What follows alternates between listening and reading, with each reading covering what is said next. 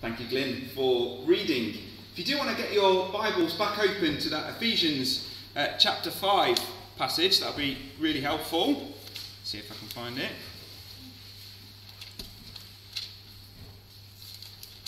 So we're on page 1176. It's page 1176. And also, in your service sheets this morning, I think there was a handout for you which will kind of guide you through what I'm going to be saying this morning from this passage. So I hope that's a help. Let's pray as we come to God's word now. Father, thank you so much that your word is living and active, sharper than any double-edged sword. And we pray that you'd speak to us through your word by your Spirit now as we think about some difficult and challenging things. May how we do this bring honour and glory to you, we pray. In Jesus' name, amen. Amen. Brilliant. So this morning I want to begin with a question about how do you wake up? How do you wake up? Are you quick out of bed? The alarm goes off, boing, you're up, you're out, you're ready to go. I'm looking from the blank faces here. That's not a common experience. Wendy, you're one of those. Brilliant. That's good. Becky, it's probably a hard question for you at the moment with a newborn. Oh no, got to get up again. But yeah, maybe you're a slow riser. You know the snooze button? One of your favourites? Snooze, snooze, snooze. Maybe you're somewhere in between. Alarm's gone off. Okay, I need to get up. A couple of minutes later, you get up. Interesting question. In our reading today from Romans and from Ephesians, did you come across where it said, wake up? There's some things that we've got to wake up to today. And you could, if you like, view your Christian life like waking up. Perhaps you feel like you're a bit of a slow starter or a slow learner. A bit like that, oh, got to get out of bed. Oh. And then 20 minutes, a foot might appear. One of those. Maybe you feel like you made a really quick start in your walk with the Lord. And perhaps now you're losing a little bit of enthusiasm. Or maybe your walk with the Lord is just steady and undramatic. We'll think about that as we carry on. Now, we are looking, aren't we, in the book of Ephesians. You can see Ephesus on the map there. There are lots of similarities between the Ephesian context, when this book was written by the Apostle Paul, and our own. There are some differences. Okay, the weather here is not quite so good. But Ephesus was steeped in the cult of Artemis and all the sexual rituals that went with that. There was great sexual liberalism in the Ephesian context. Anything went and everything was celebrated. There was greed, there was impurity, and faith in Jesus was ridiculed. So the call for the Ephesians to live distinctive Christian lives would have stood out massively. And we're looking over these few weeks in chapters 4 to 6 of the book of Ephesians. And these chapters help to ground the gospel truths, those amazing gospel truths we heard in chapters 1 to 3 in the life of the local church. We see how God's glorious plan is to unite all things under Christ, and this is what it looks like in the local church. Now, in our context, faith in Jesus is often ridiculed. Or it's just ignored. There is great liberalism in our culture when it comes to sexual ethics. And the call to live distinctive Christian lives is as needed as ever, isn't it? So there's real parallels between Ephesus and here. Also, in our context, it's worth thinking through the fact that we're part of the Church of England here. And the Church of England at the moment is going through this process called living in love and faith. You may have heard me mention that over recent weeks and months. What is living in love and faith? Well, this is how it describes itself. It is a church-wide learning together, listening to one another and listening to God is part of discerning a way forward for the Church of England in relation to matters of identity, sexuality, relationships and marriage.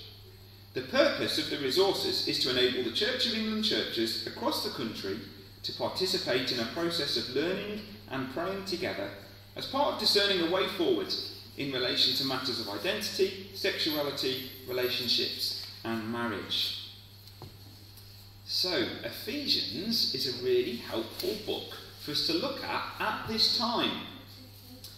And if you ever go on our website and listen to some of our recordings, this is the graphic we're using at the moment for our series.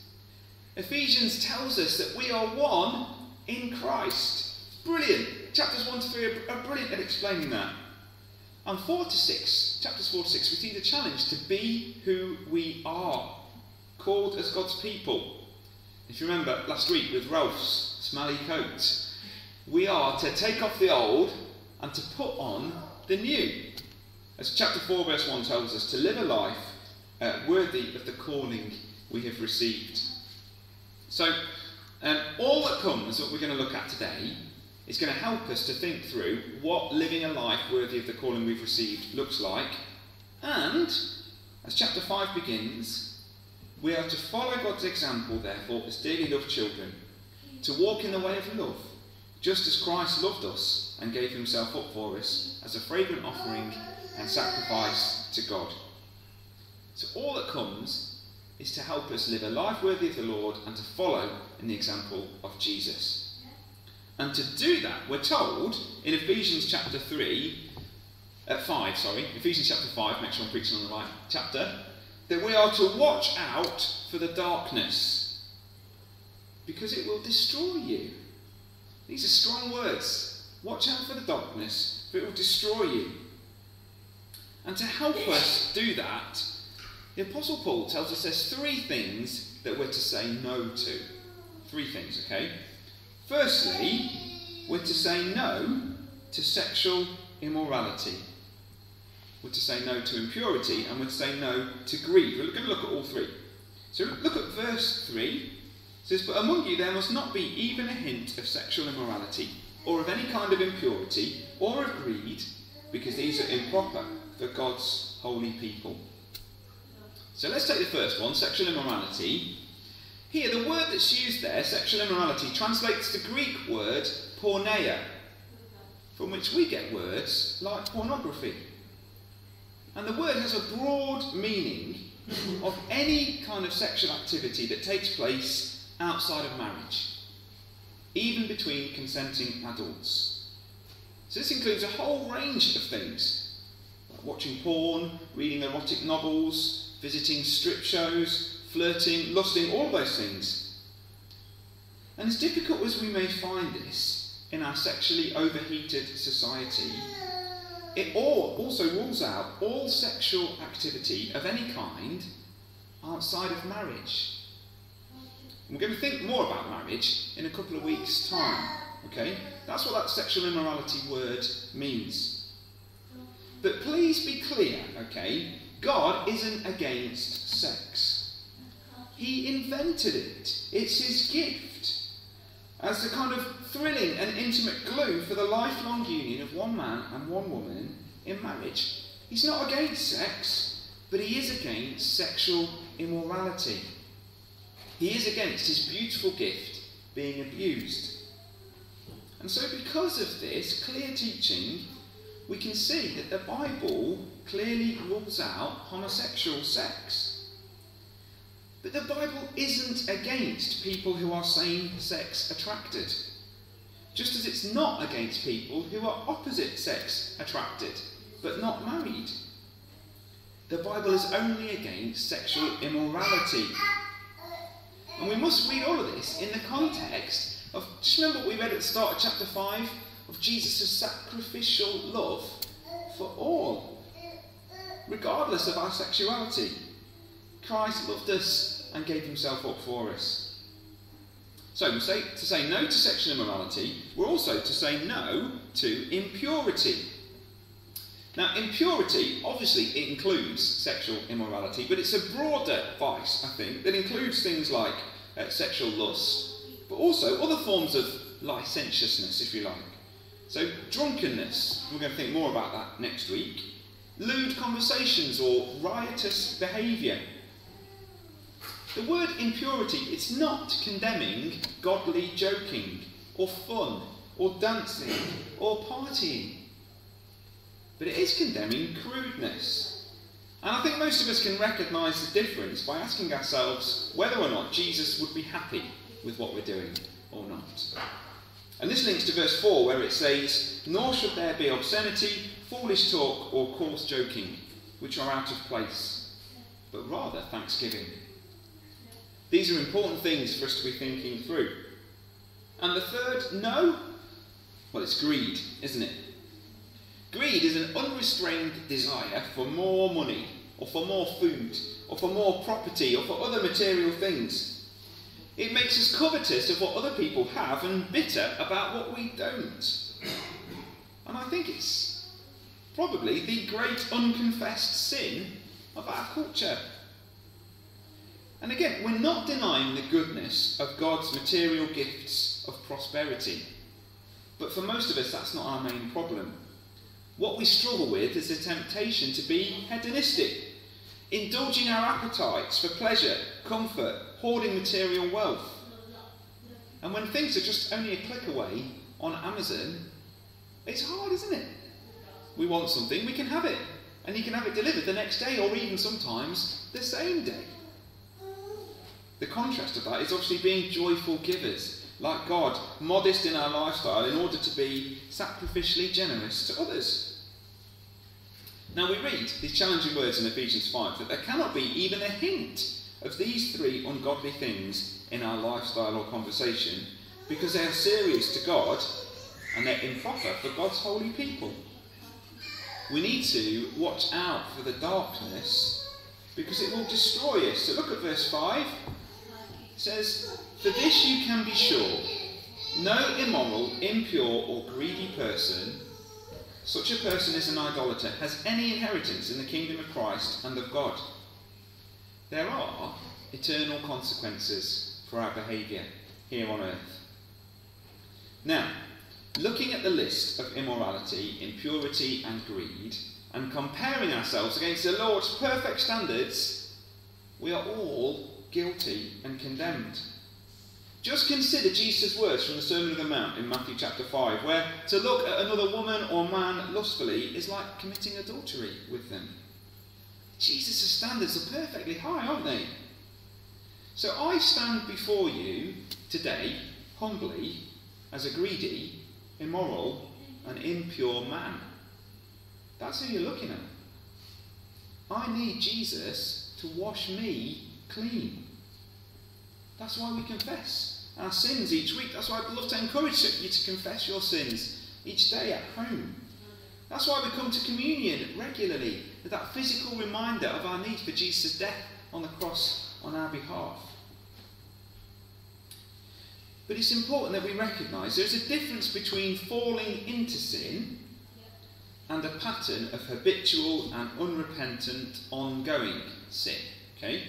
One commentator helpfully puts it like this: those who habitually live in unrepentant sexual immorality, licentious impurity or material greed, not in occasional repentant sins but rather as a settled lifestyle, are idolaters because they are devoted to their desires instead of God's. If unrepentant, such people cannot have any inheritance from God in his kingdom. That's why it's so important that we're really clear what we mean by impurity, sexual immorality, and greed. The touchstone issue for us in our culture, or at least the one that gets all the headlines, is about sexuality and sexual ethics. But I would argue that greed is just as big an issue. It really is, and it deserves our attention. So, that being the case, why are sexual ethics and the discussion about sexual immorality such a biggie at the moment? Let me explain. It's because the church publicly declares that greed is bad. There is universal agreement on that. Okay? But in the Church of England, there is not universal agreement about what is meant by sexual immorality. That is why the Church of England is going through the Living in Love and Faith process. But the problem with the living in love and faith process and the Church of England position as a whole is that it doesn't stand on the authority of Scripture and on the clear teaching of Jesus and the apostles. Because the issue is we may well get to a point where the church says something is good that the Bible says has no place in the life of the believer. In fact, something that, as we read in verse 5, would condemn someone to hell. That's why, although it's no fun and it's not easy, we must be clear on these things. If I were not to teach on these things as we come across them in Scripture, I would be doing all of us a disservice. And verse 6 and 7 of Ephesians 5 are helpful for us on this. There has always been and will always be someone ready to offer an easier and more acceptable ethic than what the Bible says. What we're facing now isn't new. So Paul counsels us to let no one deceive you with empty words, for because of such things, God's wrath comes on those who are disobedient. Therefore do not be partners with them, he says. Many, even within the church, are trying to deceive us by saying that things that are wrong are actually okay. But we mustn't be deceived, and we must not become partners with them, so that we can call a dying world to life, a dark world to light, and the world under judgment to be living under the grace of God, which we remember we all desperately need. I desperately need to live under the grace of God. So that's 3 things to say no to, but let's look positively at what we can say yes to. Okay? Walk as children of the light, because it will save those around you. Look at verse 8. For you were once darkness, but now you are light in the Lord. Live as children of light. For the fruit of the light consists in all goodness, righteousness and truth. And find out what pleases the Lord. What's Paul saying here? Well, we're not only motivated by the severe consequences of sin, but actually by the profound change that God has worked within us. We live in the light of the gospel, and amazingly, we are the light to others. As we are children of the light, we will live in all goodness, righteousness and truth. That's a positive side to saying no to immorality, impurity and greed.